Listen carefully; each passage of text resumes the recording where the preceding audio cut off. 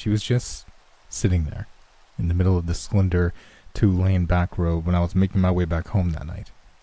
The route I favored to get back to my small, secluded house was often annoying to traverse in the mornings or afternoons, as the thin road did not lend itself well to twin lanes of traffic. It was technically a 2-lane road, but it was closer to a single lane with a line down the center. For the most part, I would only take this way at night, yielding to the more bustling path should I venture out at the daytime. Still, I enjoyed the seclusion of both my home and this slim stretch of road for one reason or another. Unfortunately, when I made the return trip to my house that night, there'd be no easy way to get around the stranger perched on the center line. Perhaps it was the mist that almost seemed to breathe out from the woods to the left of the road that made her appear so much more eerie. It could have been no more than my headlights illuminating the road ahead that made her presence feel so unsettling. Of course, it may have well been that it was 2 in the bloody morning and there were some crazy chicks sitting cross-legged in the middle of the damn road that made me feel especially uneasy at the time. There aren't many buildings of any kind across the length of that particular road, but I know the world was inhabited by some, unusual individuals who may not be of the most sound mind.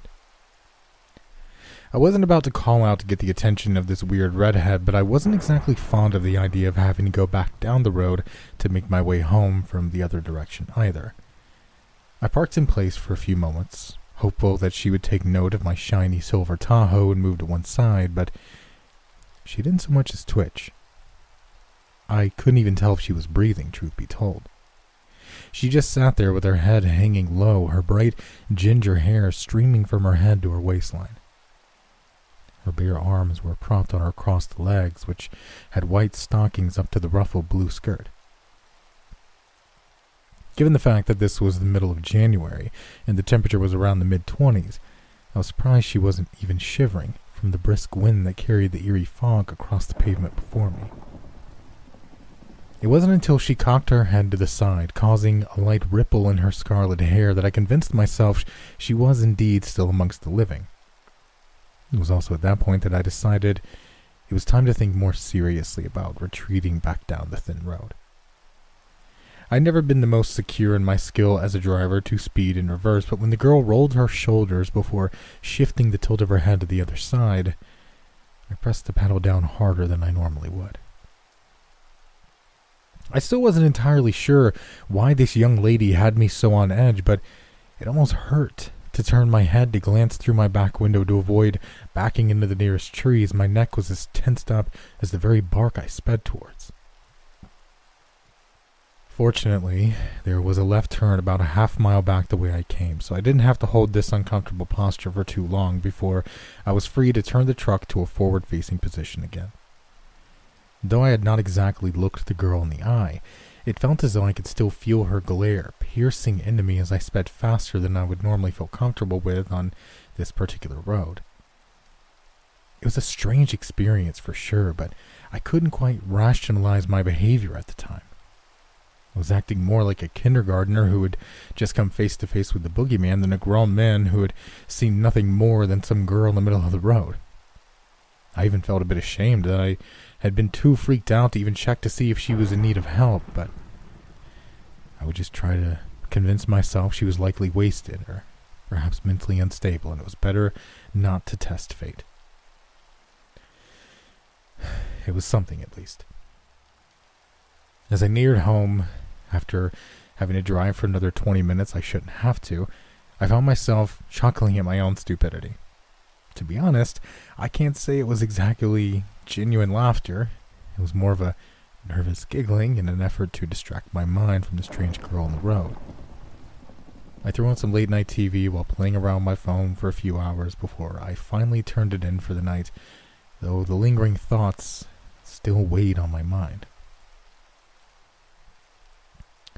I slept just fine, all things considered, but I still couldn't shake the image of the long red hair tousled by the misty wind from the forefront of my brain as I went on with my daily work life.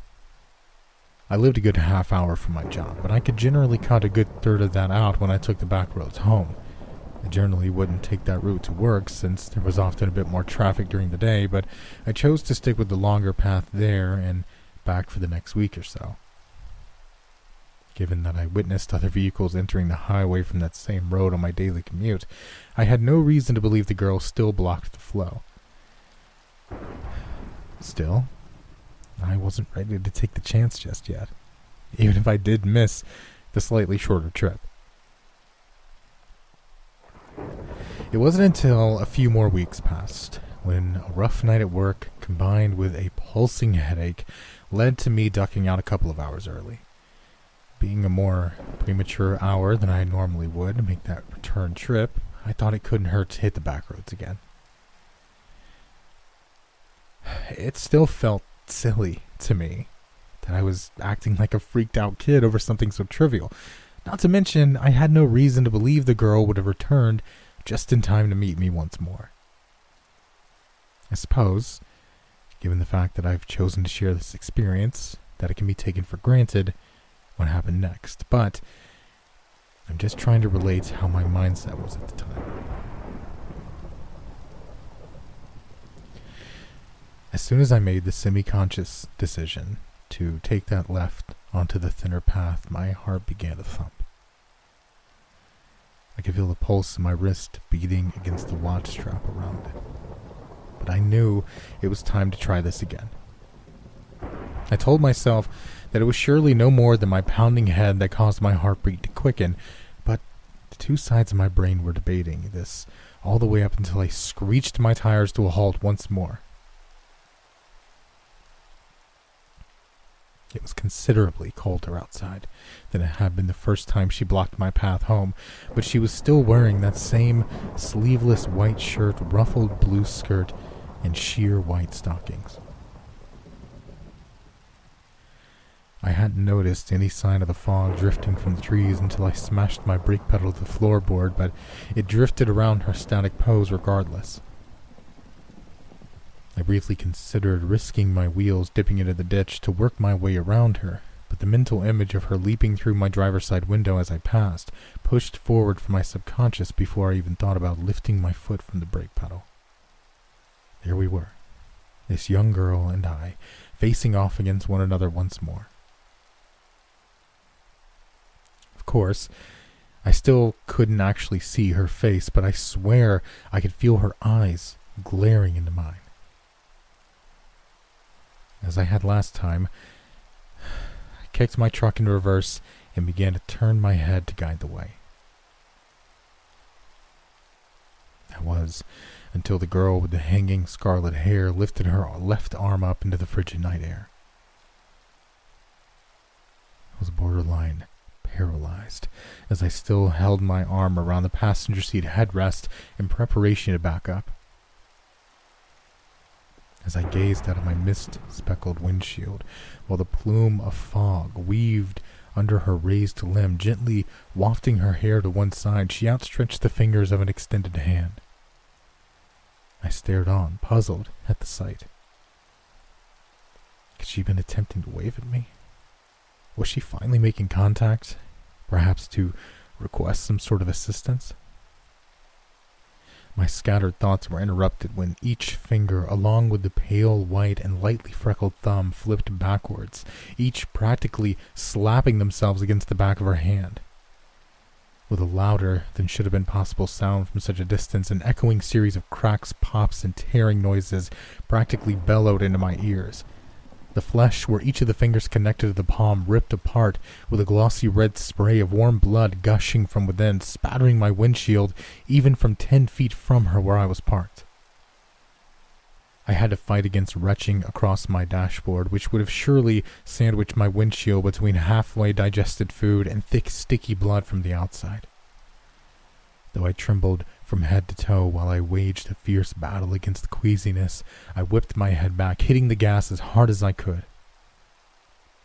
I could barely keep my wheels straight as the shivering was causing my muscles to twitch violently, but I managed to control my truck to a point. As I approached the left turn I would use to switch the direction of my speeding vehicle, I prematurely cut the wheels, clipping my bumper against the stump of an ancient and wide tree trunk. With the speed my panic had taken me to, it spun my Tahoe around inadvertently, leaving me facing the path I hoped to follow to escape the girl on the center line. I was breathing heavily, panting like a thirsty dog, locked away in a backseat of a station wagon with sun beaming down from above. My whole body was trembling and spasming as though I were in the middle of some sort of seizure. As I sat in place, feeling every single pulse of my blood flowing through my extremities, I was shaken from my borderline mentally comatose state when some sort of shrieking howl erupted into the night from somewhere behind me. With that, I stomped my accelerator pedal to the floor once more, causing a short battle to regulate the direction of my wheels before speeding back to the highway, away from the road I swore I would never drive on again.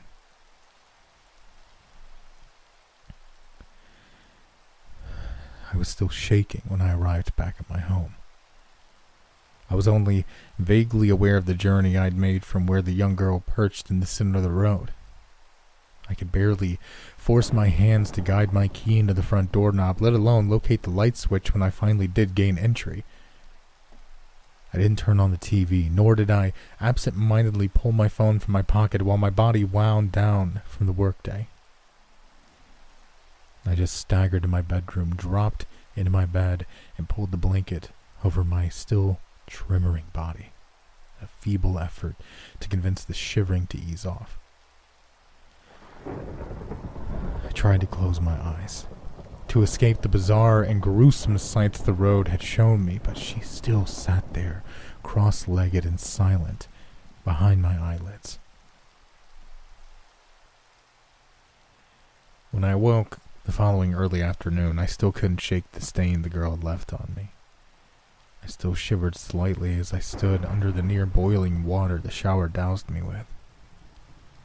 I'd almost forgotten about the blood which had sprayed across my windshield and hood by the time I walked to my truck to travel the busy roads to work. It was around then that I decided to call in for a sick day. Not only did I have to do something about my crashed rear bumper, but I highly doubted I could motivate myself to deal with the responsibilities of my job after scraping the dried-up crimson globs from the front of my truck and windshield. It had almost appeared an unreasonable amount of blood which had rained upon the entire front end of my Tahoe, but given how bizarre the entire experience had been, I didn't see fit to look too deeply into it. Probably took me a good 2 hours to clean all the splatter from my 10-year-old pickup truck, though clean is probably not the most accurate term. Though I'd scraped and scrubbed as much as I could without gouging into the somewhat faded silver paint job, there were still the slightest, almost translucent blemishes of ruby where the blood had sat. No matter what I tried, I could not get it to fade completely. Perhaps I'd allowed the marks to set in for too long before making an attempt to remove them, but they were most certainly not coming off. If nothing else, it would leave me a reminder as to why I should never risk taking the shortcut again.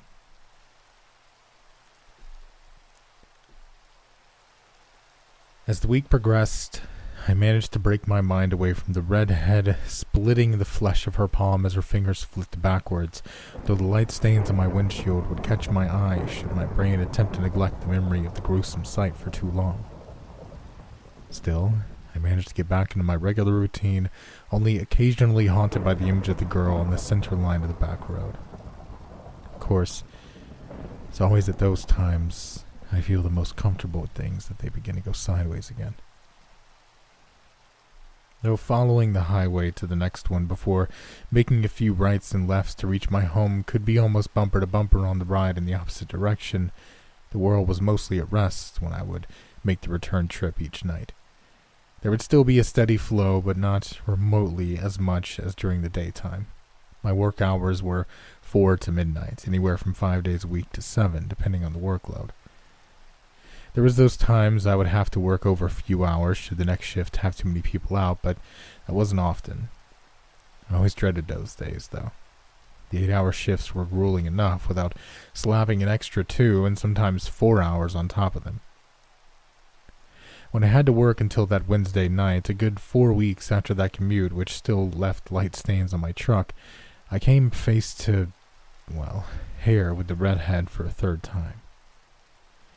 I hadn't even given a passing thought to attempting to traverse those back roads again, but there wasn't a single vehicle on the highway while I cruised at 67 miles per hour to get back to my home. I was mostly on autopilot while the late-night radio droned on for somewhere outside my absent mind. When a light fog began to subtly breeze across the road, my shallow breathing grew more erratic. The back of my mind practically collided with the front when my eyes met the girl, perched in the middle of the 4-lane highway. My whole body tensed up while my elbows stiffened to keep guiding me straight. Since it would be absolutely no challenge to pass her by this time, as the road was far wider than the slender back road she'd sat upon twice before, I simply drifted into the farthest lane to ready my truck to drift by where she sat. And this time her posture was different than it had been on the previous occasions. She no longer sat cross-legged, but with her legs splayed out in front of her. Her head and torso were still hunched over, and her hands were flipped out to her sides, with the left still oozing blood from her torn flesh and back-turned fingers. As I slowed my speed to ease by her to make sure she would not lunge in front of my previously speeding Tahoe, she began to reach out toward her legs, both her undamaged hand and the one which could surely not grab onto anything. I watched her stay in that pose, looking as though she meant to touch her toes with one of the outstretched fingers and one glorified stump of grizzled meat and bone as I cruised beside where she sat. She did not look back to see what happened next, though that would prove to have been unnecessary, even if I wanted to see what she reached for. Maybe 3 more miles up the road, right before where my first turn would be coming up on the right, I felt my body begin to twitch once more as my eyes met the girl for a second time that night. She had her right hand around her right ankle, and her left propped up behind her other ankle. As I drifted to the right in anticipation of making my turn, I inadvertently jerked the steering wheel much harder than intended. It wasn't my newly developed body tremors which caused the overcorrection, but the sight and sound of the girl swiftly pulling at her legs, snapping both upward at the knee. Again, blood squirted from the torn flesh as the bone ripped through the other side of the joints. As I battled my truck to straighten back up after bouncing my wheels off the curb of the breakdown lane, I watched her legs flop lifelessly to each side of the road beside her, only loosely connected by gnarled strips of bloodied meat and tissue. Once more, I gunned my truck as fast as I could, careening into the right turn while skidding from one side to the other. Again, that unnatural howling squeal screamed out from behind.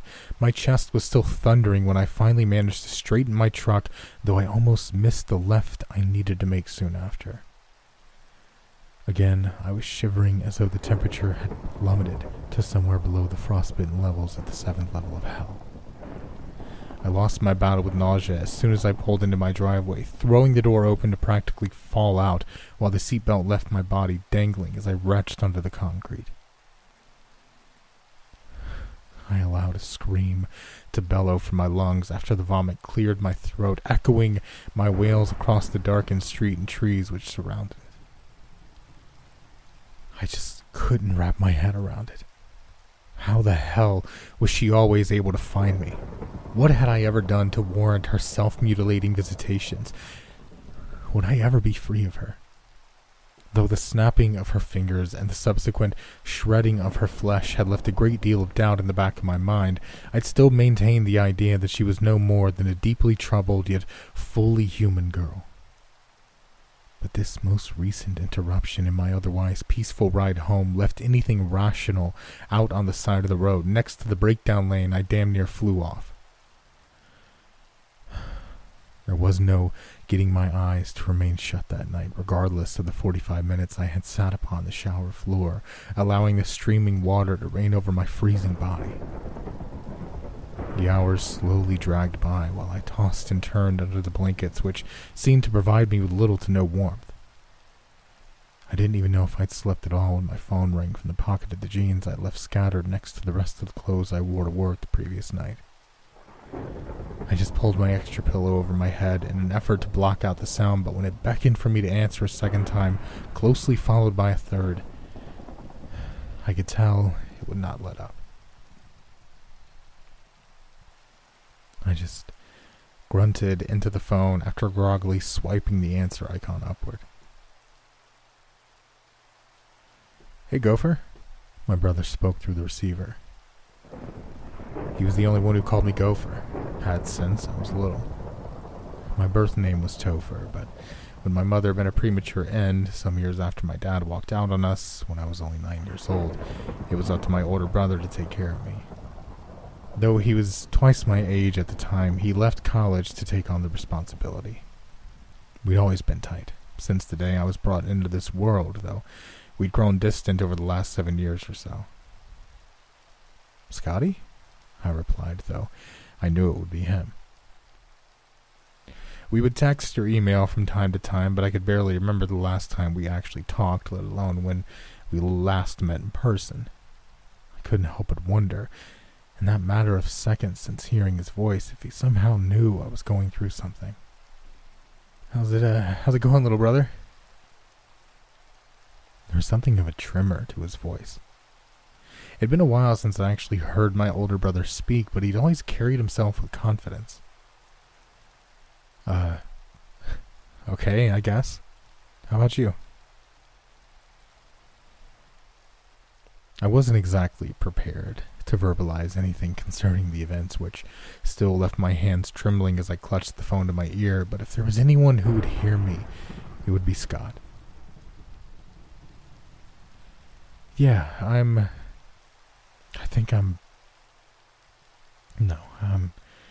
not so good, kiddo." "What's wrong, Scotty?" My half-drowsy mind snapped back to the waking world upon hearing that something had him shook.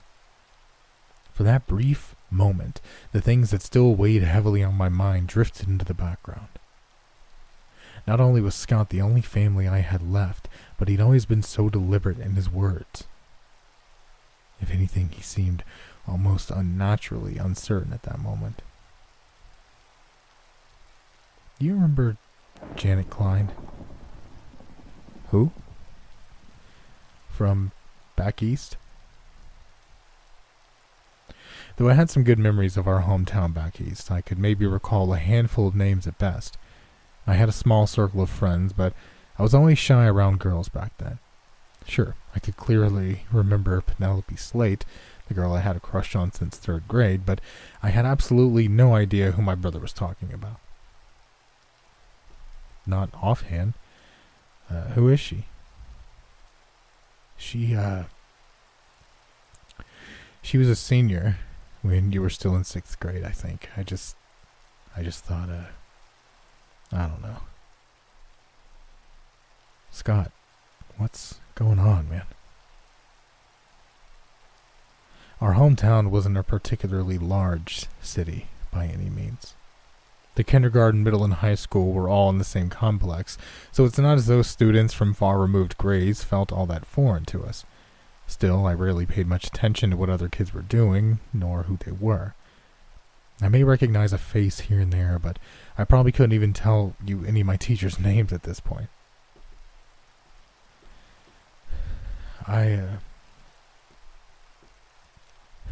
I've been seeing her." "Huh? Did you and Leanne break up?" "Not seeing her like that, Gopher." "So what? She move out your way or something? Got yourself a stalker?" "I bet Leanne, she's dead, Topher."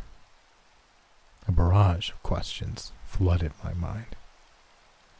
Had there been an accident? Was he hurt? Was Leanne okay? They'd been together for a few years. I knew he practically worshipped the ground she walked on. Could some crazy ex-girlfriend have stirred up some shit between them? Had there been an altercation? Between my older brother's frazzled state and this whole strange conversation, I was growing more and more concerned by the second. His becoming silent on the other end of the line was not helping matters.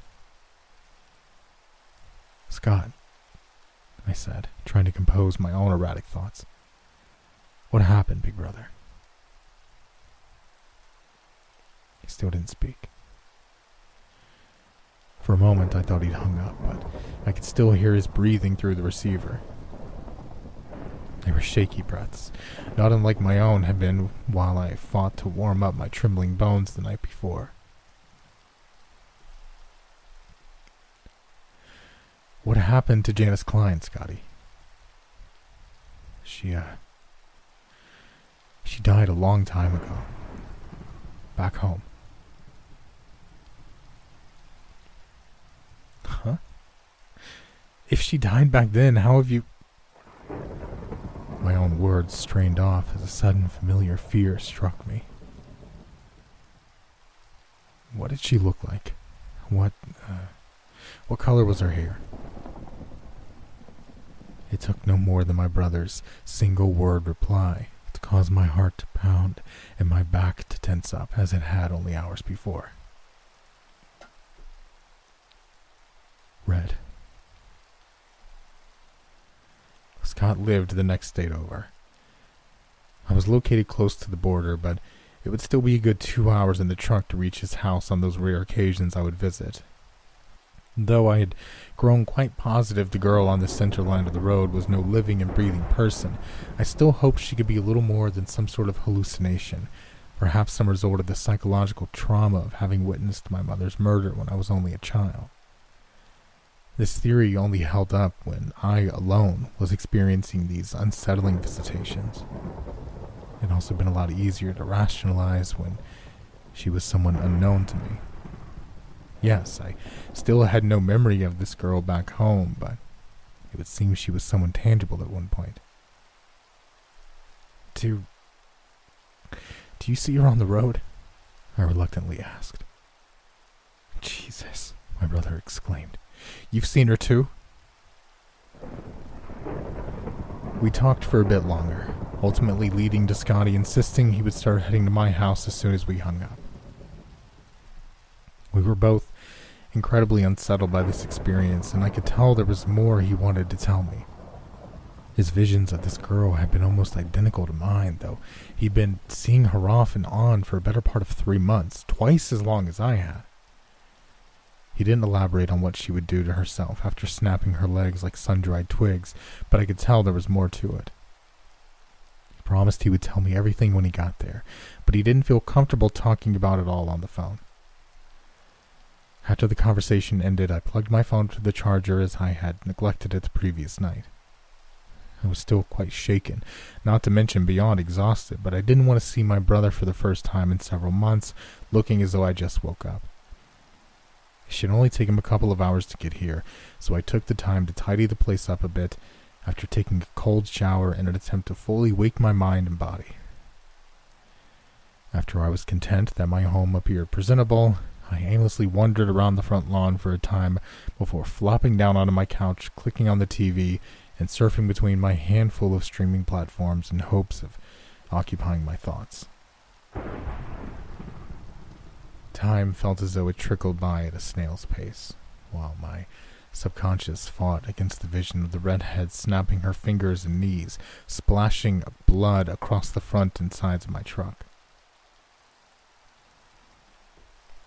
It was around then that it dawned on me that I had yet to clean the most recent crimson assault from my driver's side door. Similarly to the stains I could not completely remove from the front end, the side doors, fender, and running boards now wore those same semi-translucent scarlet marks. I think I'd already decided, should this bizarre series of encounters ever come to an end, that I would look into having my truck repainted. I may even replace the windshield too. Mom's life insurance had afforded my brother and I our own homes and a certain degree of continued financial security, though it was not nearly enough to warrant not maintaining a job. I still remember that night my father killed my mother.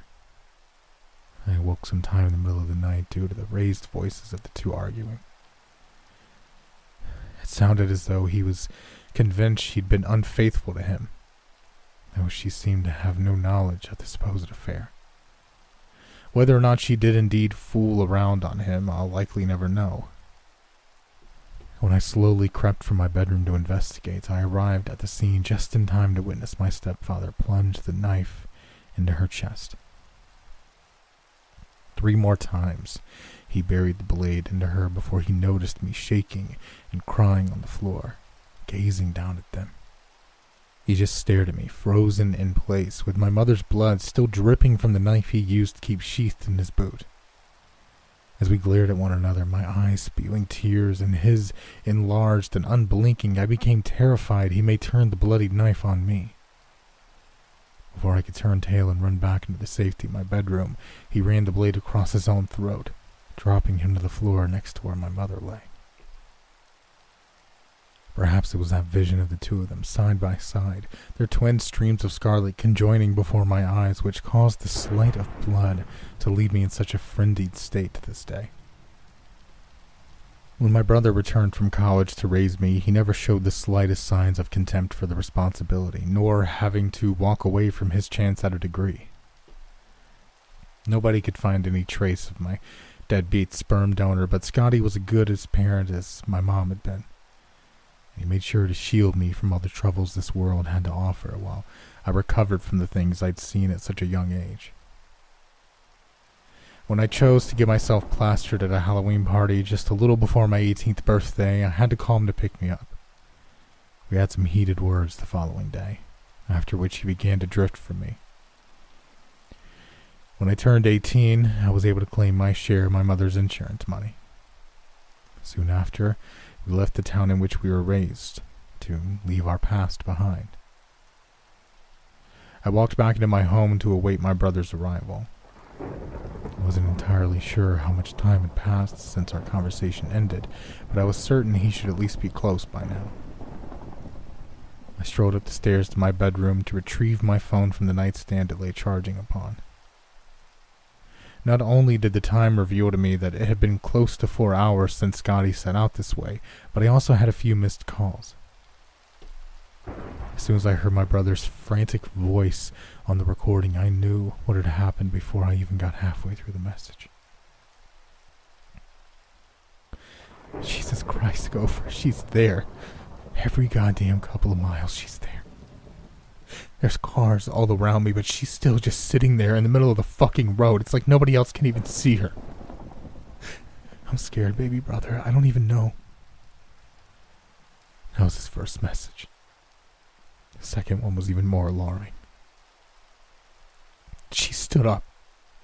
How the fuck can she even stand? Her legs, Jesus fuck, they're barely holding together. Every time I pass her, she's closer to me. I can't get any further out. There's no fucking Christ. She... Words ended with a series of pounding noises, along with what sounded like buckling and crackling metal, shattering glass. And then silence. Just before the message timer ran out, I heard some snapping and tearing sounds intermingled with horrific shrieks. My heart was once more hammering against my chest. I had no idea where my brother was when I assume his car careened off the side of the interstate.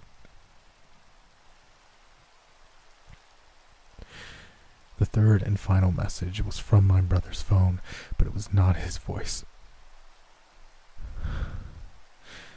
At first, I was afraid the woman's voice was that of Janet Klein herself, but she quickly revealed herself to be a paramedic.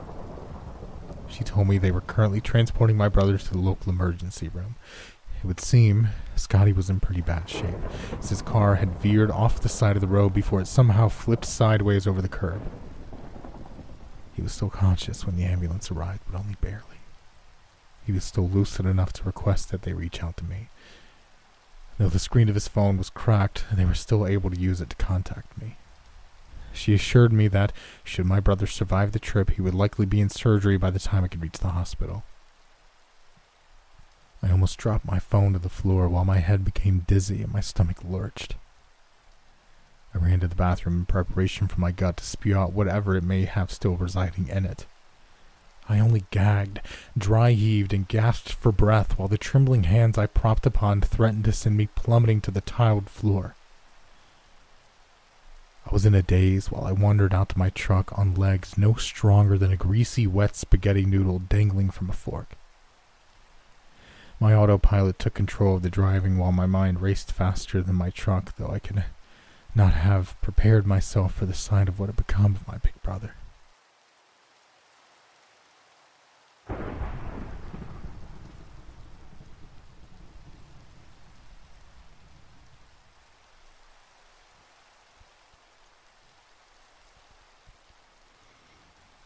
As the paramedics had predicted, Scotty was still in surgery when I arrived at the hospital. I could barely focus on anything while I sat in the busy waiting room awaiting any news of his condition. Nobody would grant me any input as to what sort of shape he was in, only that he was barely grasping onto life when the ambulance pulled in. Their words were a little more blunt than mine, but the facts remained the same. My brother was in rough shape and may not survive the night, regardless of how successful the surgery may be. At some point, exhaustion finally took a hold of my body and mind, allowing me to sleep away the seemingly endless hours. The world was cloaked in darkness by the time a nurse shook my shoulder to pull me from the much-needed rest. He informed me that my brother's surgery had been successful, but I would not be permitted to visit with him until the following day, as he was still in recovery and the next few hours were crucial that he be under observation. I asked if I could stay, but it would seem I'd already overstayed my welcome. I feared I'd be forced to once more drive the deserted roads back to my home some 20 miles away. I was reluctant about getting behind the wheel as the hour was late according to my phone, so I decided to just get a room in a nearby hotel. I hadn't even thought to bring a change of clothing nor any other supplies for the night, but I managed to grab a few things at a truck stop just off the interstate, a few miles from the roadside motel. I placed a call to the hospital the following morning to check on my brother's condition and ensure I'd be able to see him. With their okay, I headed back that way again. It was only a few miles from my temporary living arrangements, so I would not be forced to endure much time in the truck. He was still asleep when I walked into his room, which was probably a good thing, as my reaction to what I saw was less than encouraging. Tears spilled from my eyes as I looked upon where the blanket covering my brother fell flat at his knees, where his legs now ended. His left hand was bandaged while his right arm had a cast running the length of it. His left eye, along with that side of his face, was covered by gauze which had scarlet blotches sleeping through. Once I could finally command my stunned body to move forward, I took a seat at Scotty's bedside, hanging my head to allow my tears to drip onto my wrinkled jeans. I was once more shivering all over, not from fear this time, but the sight of seeing my dear brother so broken. He'd always been so strong and proud. He was an athlete in high school, which afforded him the football scholarship to college he walked away from to raise me in my parents' absence. He'd wrap his muscled arms around me when the pain of the sight of my mother and stepfather's corpses would revisit me in the middle of the night for months on end. He was my rock all those years gone by, and I hoped I had the strength to be his now. After a time, Scotty began to stir in his sleep. "Hey, kiddo," he groggily spoke from the bed next to where I sat, still hunched over. "Hey, big brother," I replied, fighting against the welling of my eyes. I couldn't reveal my fear. I couldn't show him how much it hurt to see him like this. I would not let him down, not on this. "How do you feel?" I asked, fully aware of what a ridiculous question it was considering the circumstances. I just couldn't think of anything else to say. "I'm half the man I used to be," he replied, chuckling slightly while softly singing the words to the old Stone Temple Pilots song. I couldn't tell if it was the likely high dosage of pain medication he was on, or if he was sincerely just happy to be alive, given what left him lying in pieces on the hospital bed. "Did you call Leanne?" "Yeah. She's on her way as we speak. I'd almost not even thought to contact the girlfriend he'd shared his home with for the past several years. It wasn't until I made my way to visit him that morning that it even occurred to me that she would likely be beside herself with worry. She was indeed just that. Again, I tried to remain strong while she sobbed from the other end of the line, but I broke as soon as we hung up. It didn't take her long to reach the hospital, as she practically threw herself on top of him when she opened the door. I gave Scotty a nod before making my way out of the room. I thought it best to give them some time, as she was far closer to him than I these days. I'd return to visit him later, and many more times over the following weeks. As that time passed by, the bandages were removed from my brother's face and left hand, though his right arm would remain in a cast for a few more weeks, according to the doctor's prediction. The eye, which had been covered with gauze, was now absent from its socket, and the scarring across that side of his face would require a good deal more reconstructive surgery. Two of the fingers, the right and the pinky, had been unable to be saved, and the remaining ones would have to endure a good deal of physical therapy before they may be able to function properly again. There had been no hope of saving his legs below the knee, as the amount of damage had been significant. Scotty had no doubt he would get the hang of the prosthetics when he would be ready to learn to walk again. Leanne stayed by his side through every single step. No god-awful pun intended. So did I, for that matter. Though the injuries he had sustained that day left him with a very altered and more limited lifestyle, his spirits never waned. Give or take the occasional breakdown when things got a bit too heavy. Leanne and I shared many tears ourselves, but we would never allow Scotty to see a bit of that. He had enough on his plate without having to bear the burden of our suffering. Through all that time, I didn't see the girl in the center of the road. Not once. Regardless of how many trips I made back and forth to the hospital or the work days I would endure between them, the only other thing occupying any roads I would travel were other vehicles. Maybe the occasional hitchhiker who would inadvertently cause my heart to race when I saw them from a distance, but that was all. Once Scotty was healed up as well as he could be, I quit my job, sold my house, and moved into the same neighborhood in which he lived with his girlfriend, who had since become his wife, when he was stable enough to stand on his new prosthetic legs, waiting for her to be walked down the aisle arm in arm with her father. Not only was I thrilled he had come out of his whole ordeal so well, but I didn't want to risk us drifting away from each other again, now that we had found our way back to what we once were. Some 2 years went by since that awful day that almost robbed me of my only remaining family member. The redhead on the center line had fallen into foggy memory, bundled up beside any other experience which was no longer worth dwelling on. I would remain a little nervous while driving the quiet roads on late nights, but I didn't shudder at the very thought of it anymore. It wasn't until early last week, when I shared a few drinks with my brother while his wife was out of town on business just for a few days, that he brought up the events which left him an amputee and damn near left him for dead on the side of that road. We'd just been spending the day together, drinking some cheap whiskey and enjoying each other's company like the old days. It had been a long time since we'd spent time together like this, and I'd almost forgotten how much I missed it.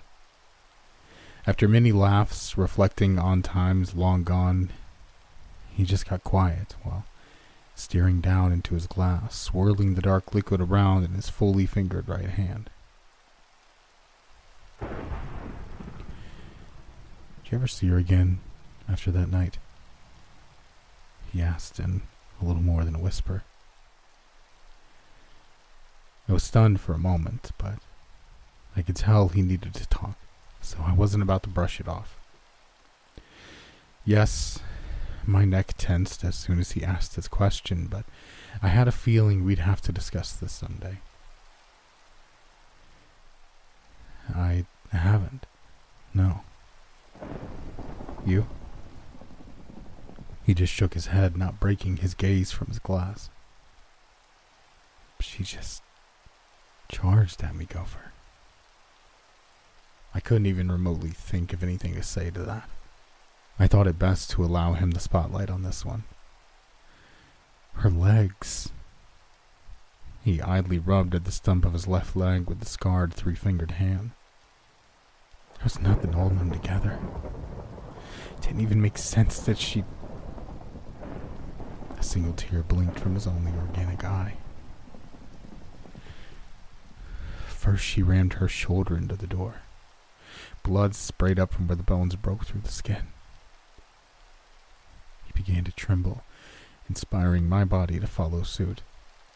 I felt the wheels lift on that side when she hit, just a little, just enough to make me damn near shit my pants. He offered a false smile on the smoother side of his face. That one hit, and she was gone again. Can't even imagine what it must have looked like to the other cars on the road, the ones that couldn't see her, you know?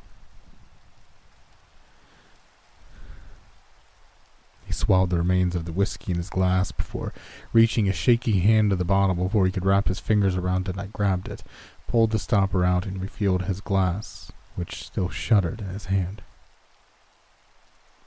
He instantly knocked back the liquid I poured before giving me a nod to request another fill up. That's when I called you. Second time, anyway. The one before, I swallowed what lay trimmering in my own glass before reaching for the still uncorked bottle to prepare my next swig.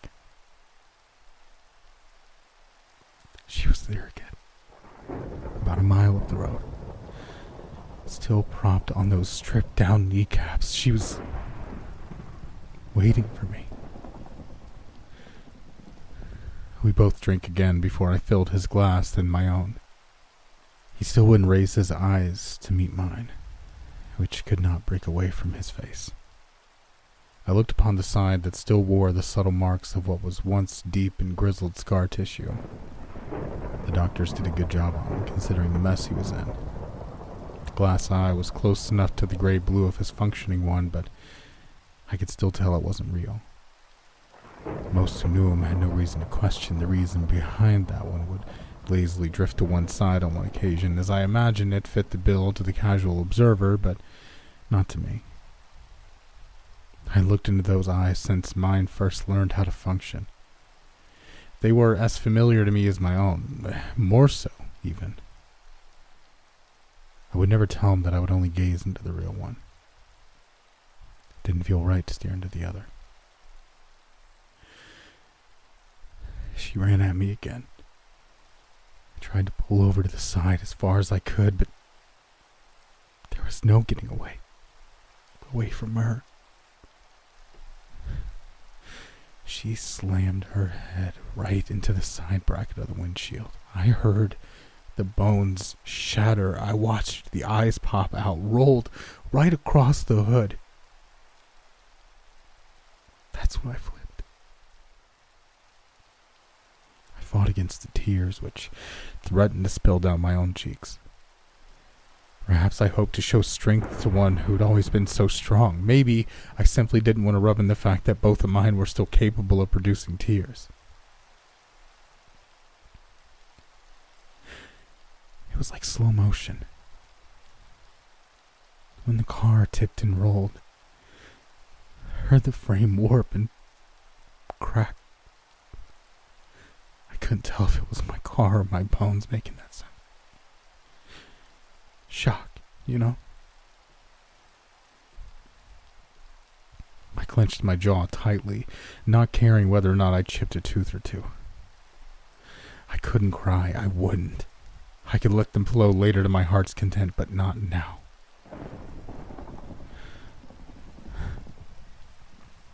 When I stopped rolling, I was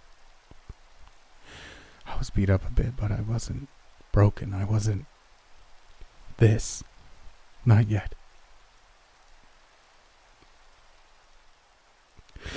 Oh, the worst of it was done. I thought I was gonna be okay. I don't know how. I don't know how she got in. Jesus Christ. Don't scream out. Don't let him know this is scaring the ever-living shit out of you. Keep it in, kid. Yell it all out when you want. Later. Don't let him see you break. She did. She did the fingers first. Wrapped them all the way back, just like the ones on her own hand. The legs were next. Don't even know how she pulled them out from under the crushed stash, but they were out, and my feet touched my ears on each side before I knew it. I barely even felt my knees snap the wrong way. The shock, I think it blocked it out. I was beginning to hyperventilate. I could barely control my breathing, let alone convince it to settle down. His tone barely changed while he spoke, raising his brow to be more expressive than his voice was capable of at the time. I watched the false eye swim to the side as it...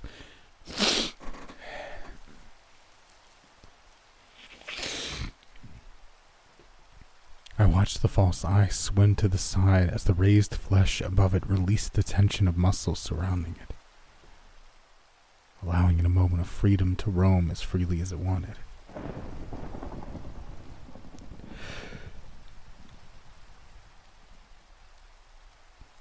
My mind was so scattered. I could barely register that I was in so much goddamn pain. She twisted my arm, shattering, splintering the bones. A couple cut through the skin.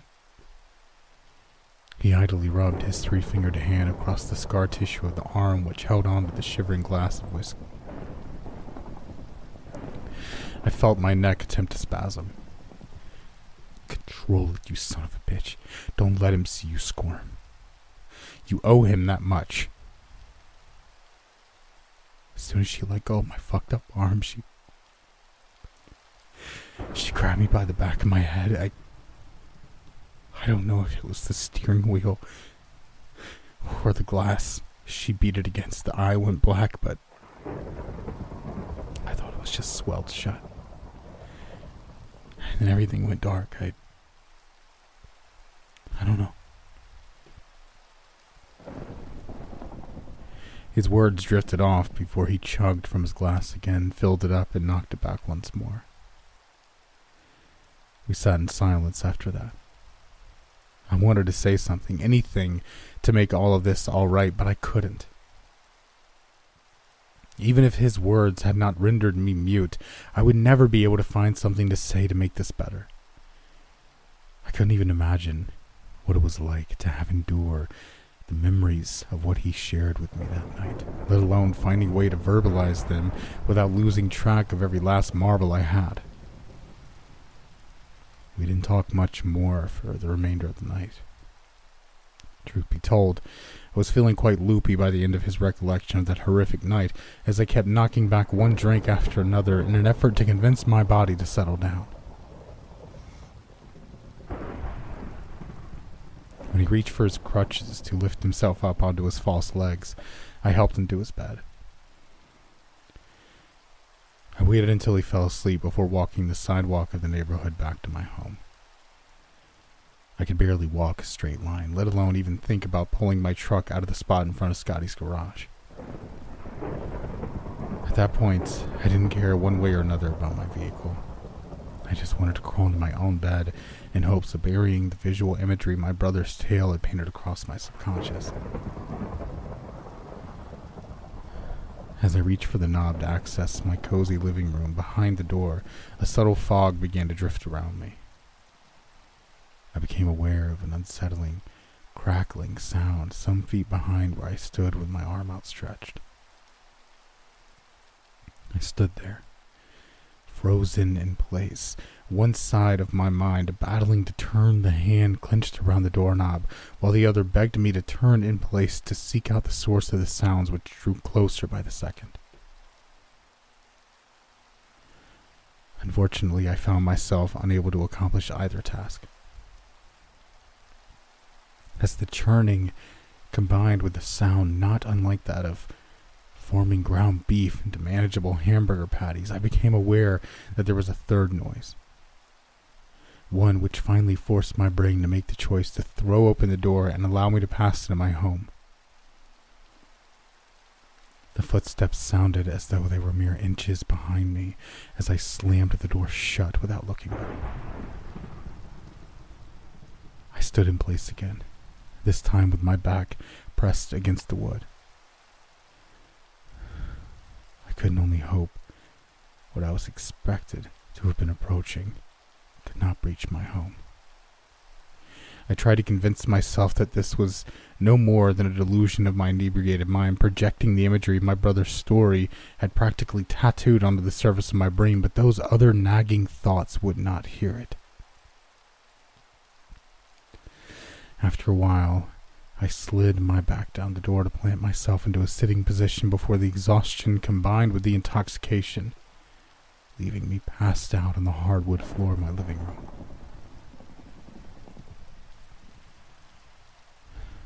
I woke again sometime in the middle of the night. It was still dark outside, and my whole body ached from the uncomfortable position I'd been resting in. Not only that, but my head was pounding from the healthy degree of alcohol I'd put away some hours before. Before I clumsily staggered up the stairs to my bedroom, I halfway considered opening the front door to look outside, but even groggy and still half drunk, I didn't want to risk what could potentially still be waiting for me out there. Fortunately, my drowsiness overruled the burgeoning thoughts which fought toward the forefront of my mind, allowing me to fall back into the safety of sleep until around noon the following day.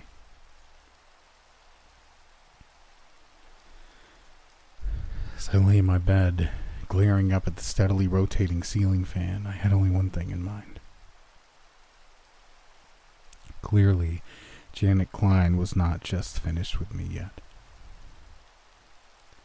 Would I be forced to bear the burden of similar injuries to those she and now my brother wore?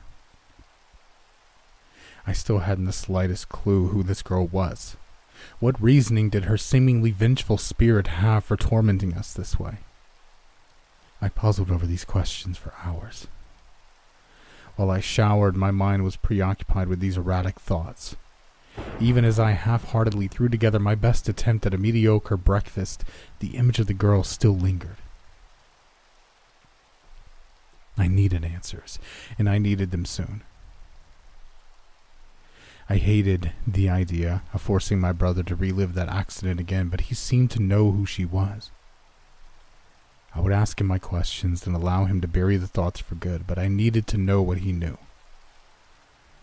I had to walk back to his place to retrieve my car anyway, so no time like the present, I thought. After reluctantly opening my front door to find little more than the daily flow of vehicles coming and going through the neighborhood, I slowly strolled along the sidewalk. When I arrived at the home my brother shared with his wife, he was sitting on one of the chairs on the front deck. I gave him a compulsory wave, to which he returned a single nod. Before I even had the chance to recite the questions I had mentally rehearsed on my way there, he began to speak. Nobody knew much about her when she first moved to town. I don't know if it was that strange connection that siblings share, but it would seem he already knew what was on my mind. I don't know a damn thing about her myself, since I was away at school by then. I decided to remain quiet as I had the night before. I think, somewhere in the darker places of my mind, I knew where this was going. Still, I wasn't prepared for all the truth behind it all. This is what Scotty revealed. No, this is what Scotty confessed to me just last week.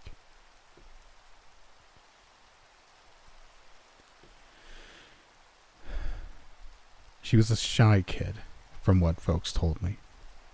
Of course, you know how it is in small towns. The quietest ones who try to keep their heads down get more rumors spilled about than anyone. Can't say I ever spoke the first word to her before that night. You remember it, right? The night of the Halloween party? Of course I remembered that party. I was 17, nearing 18. It was the first time I'd ever taken a drink. One of the more popular kids in my senior class had invited just about everyone to his parents' massive house for the costume mandatory shindig. I'd shared a car with several of my classmates to get there, but I ended up having to call and practically beg my brother to pick me up, as my previous driver passed out after a shot glass face-off with the quarterback of the football team.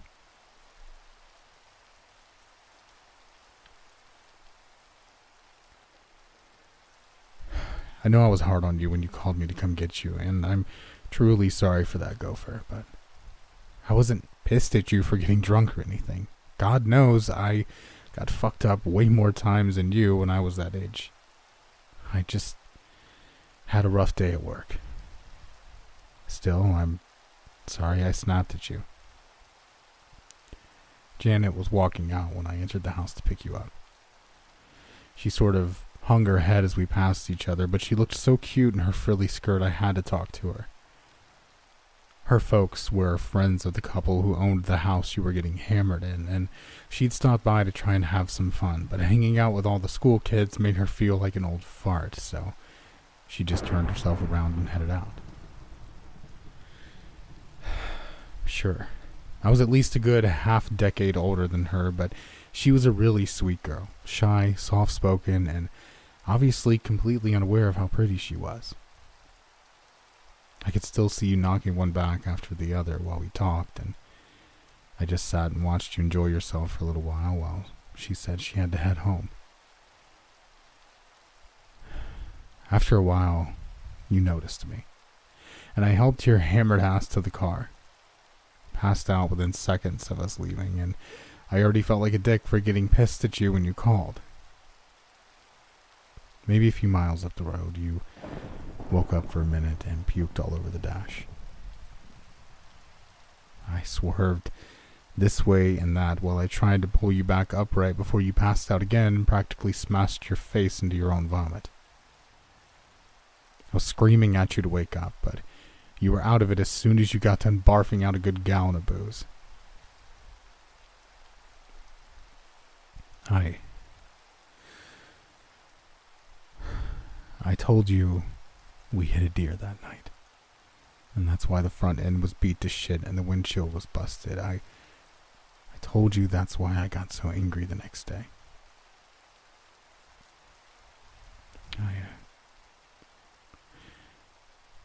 I didn't even see her at first.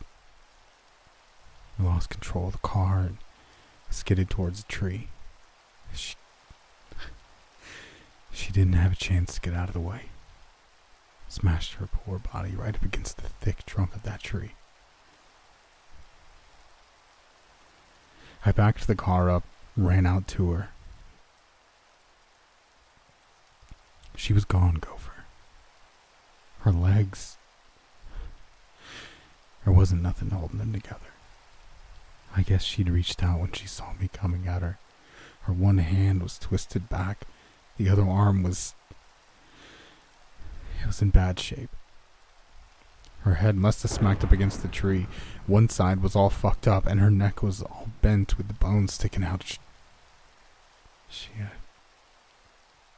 was a mess. I stared at him, completely lost for words. It all made sense now. Well, as much as a ghost hell-bent on revenge can make sense anyway. I just dragged her deeper into the woods. They didn't find her body for a few days. By that time, I'd already fixed up the car as much as I could anyway. She'd apparently been nibbled on by some of the forest critters and such, so that accounted for some of the damage done. As soon as I read about it in the paper, I just knew I was fucked. They'd take me away from you, and you'd be all alone again. They never did, though. They never tracked down the hit-and-run driver that crushed that poor girl against the tree. Soon after, I moved us out this way. Away from what I did. I'm sorry I pushed you away. I didn't blame you. I should have pulled over, but I didn't. It's my fault, and it was my guilt that drove us apart. I'm so sorry for everything. For walking away, for letting it swallow me, for her showing herself to you like she did to me. He trailed off after that. As the river of tears flowed from his one good eye, I still sat in place beside him, stunned and shocked, with no words available to make any of this right. Whether he blamed me or not, it was my fault he was there. My fault the car swerved. This was my burden to bear as much, if not more, than his. He should have told me the truth about that night long ago. We need not have grown so distant had he only let me in on the sin we had committed together. We should have turned ourselves in all those years ago, admitted to the life we took. Perhaps we could have found ourselves behind the walls of one prison or another, but we would have faced it together. Had we paid for our crime back then, we may not be enduring our comeuppance right now. I told Scotty those same words, with perhaps a bit more flair. I said little more to him after that, choosing to remain in silence as the random noises of the neighborhood provided the only soundtrack to our shared pensive stare. After a while, I walked to my car, backed out, and left my brother sitting alone on his front porch. I gave him a token goodbye before I drove off, but I could truly not think of anything else to add. I can't lie. I was angry. I know that what he did was to keep us together, but what did that accomplish? We'd barely spoken for years after that night, even before we'd parted ways. In his efforts to maintain our bond, he allowed it to break. Only now, when the payment for our sins has come due, have we found a place back in each other's lives. I had no particular destination when I drove for hours on end. I stopped by a fast food joint to grab some lunch, though. Between my hangover and the conversation with my brother, I had little to no appetite. I still managed to ingest enough to convince my stomach to stop churning, though my head still thumped with every beat of my heart. I didn't return to my house that day. Perhaps I was not ready to risk facing Scotty again. Maybe I just needed to get away for a bit. Once more I checked into a hotel where I'd be sleeping that night, whether or not the mission I appointed myself proved fruitful. I picked up some necessities along with a change of clothes from a nearby department store. I took them to my room and headed out in search of the most desolate and deserted back roads I could find. For some time, I weaved in and out of one road to the next, growing steadily more lost with each turn. I'd punch the address to my hotel into my GPS, as I would doubtlessly need directions to find my way back, but I wouldn't let up on my quest. I had to find her. I had to know what she wanted from me. Were to leave my body in pieces as it had my brother, I would bear that burden. Were it to leave my body in pieces as it had my brother, I would bear that burden.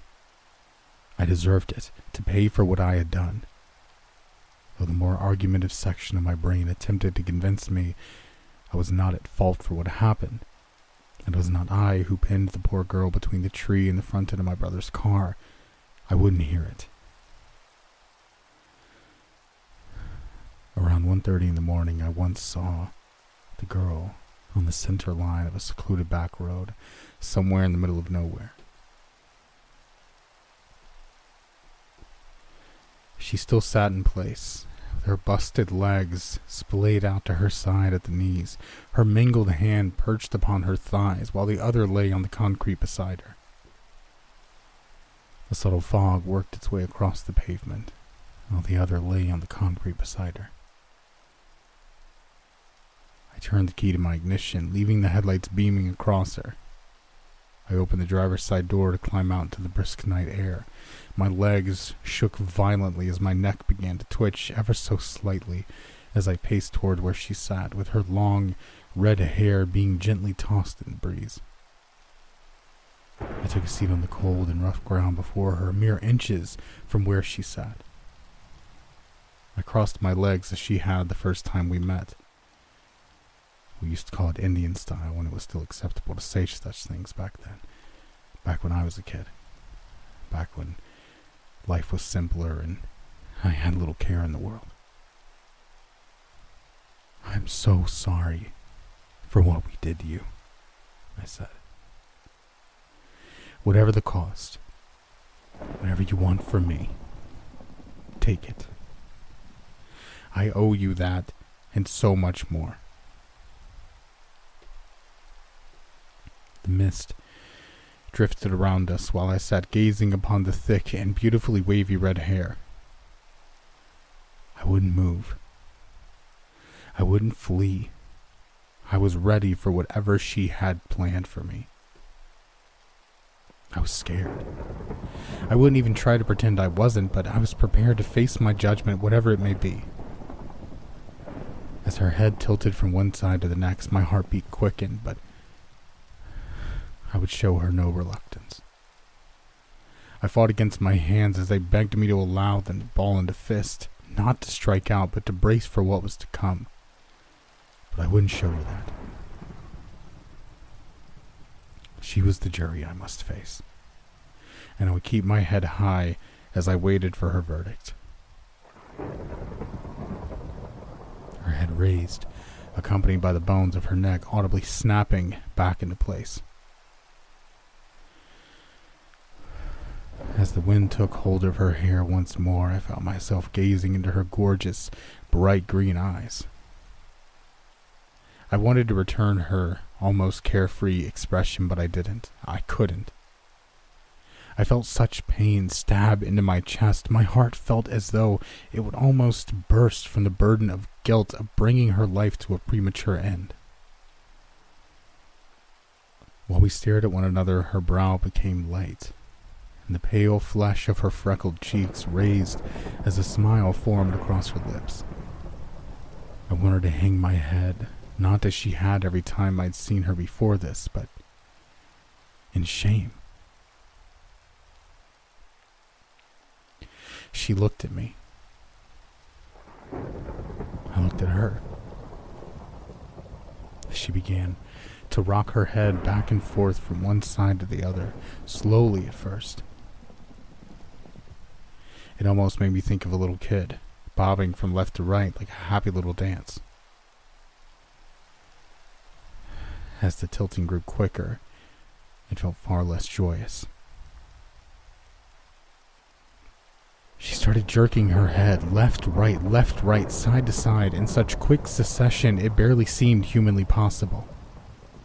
My fists clenched. I couldn't fight against it anymore.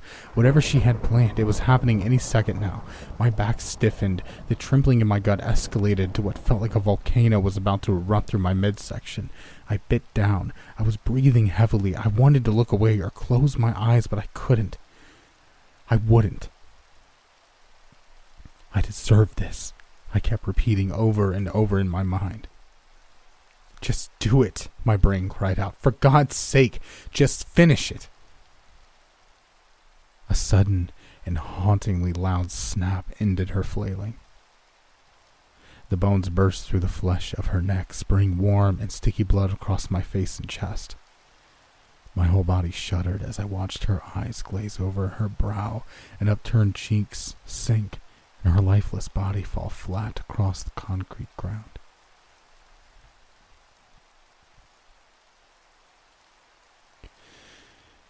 For several minutes, I sat in place, still shivering from head to toe.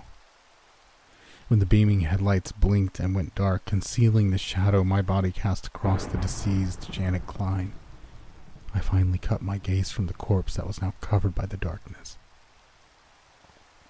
I still stared at the nothingness I could make out for some time before I finally convinced my numb and gelatinous legs to lift me from the hard ground.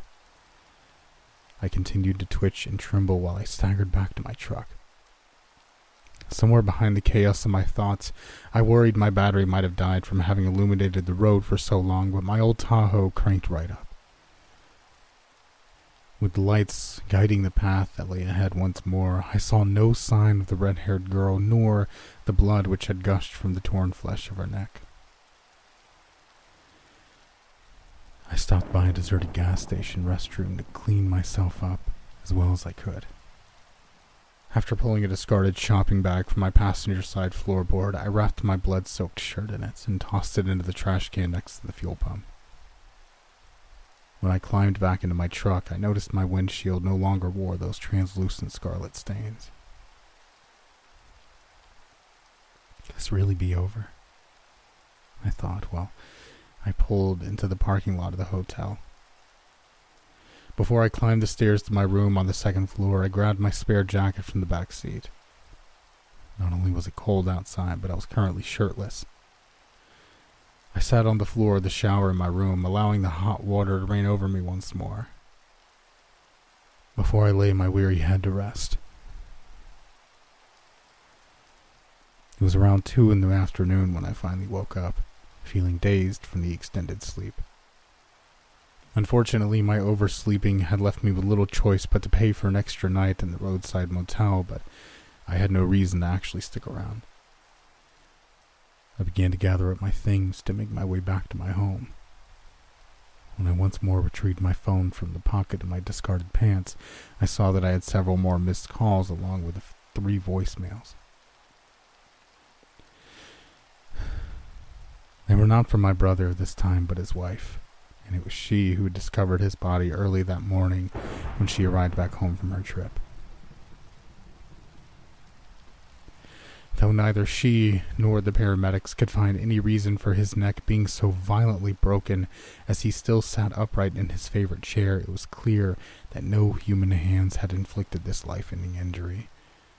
At least those not belonging to a 110-pound, 5-foot woman in her mid-30s.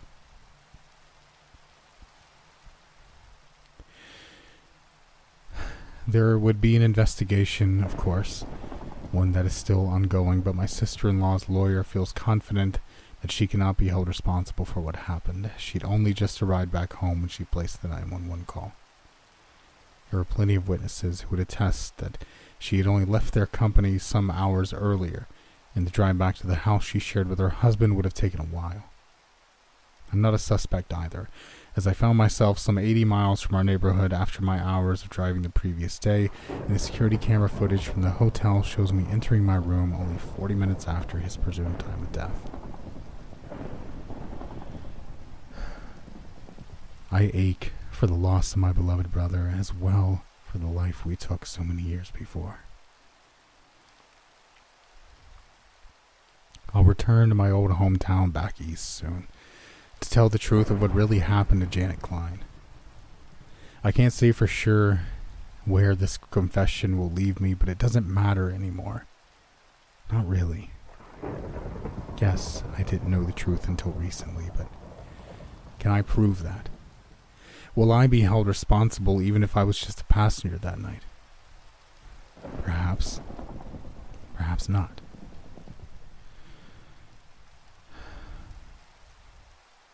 I still feel the weight of it, even if I wasn't behind the wheel. Whatever comes of this, I'm okay with it. I'm alone in this world now, so it doesn't really matter, not anymore. Leanne plans to return to her own home to recover from the loss of her husband in the company of her parents. I didn't and won't tell her about Janet Klein. It's not her burden to bear, and I want her to remember nothing more than the loving husband she lost. I truly hope she gets through this. She stood by him through it all, and I will always love her for that. I hate that I acted so coldly towards Scotty the last time we were together. What he kept from me, I may never quite forgive him for that, but he was as much a father to me as he was a brother, even if we'd grown apart. I miss him so goddamn much, but I will make right the wrong we caused together. As much as it is possible to do so anyway.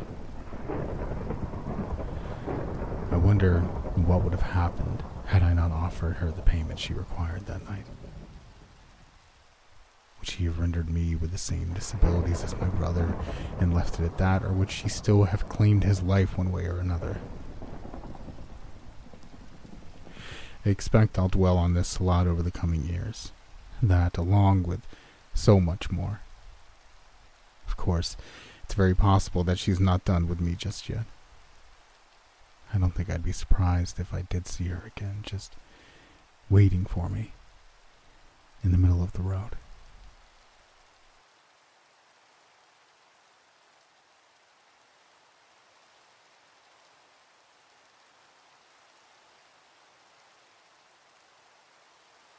I want to give a quick thank you to all of my $5 patrons and members: Absinthe Alice, Alice E, Amathest, Amet, Carolyne, Cristina Smith, CT, Debratikus, Elisabeth Watkins, Ellis G, FuriousWeasel, If in Doubt Flat Out, JessieJessJess, Justnya Zeromski, Karon Parrett, Kat Lee Riggs, Lynsey Pruett, Melody Evans, Melissa Burwick, Mindy Bannon, Nicholas Moore, Nikki Parsons, Nova Nocturne, Rae Clegg, Sentinial, The New Ongoing 24, Tiger Princess, Triumph, and Victoria Stepp. Thank you all so much for the continued support. I really, really appreciate it. Take care out there, everyone.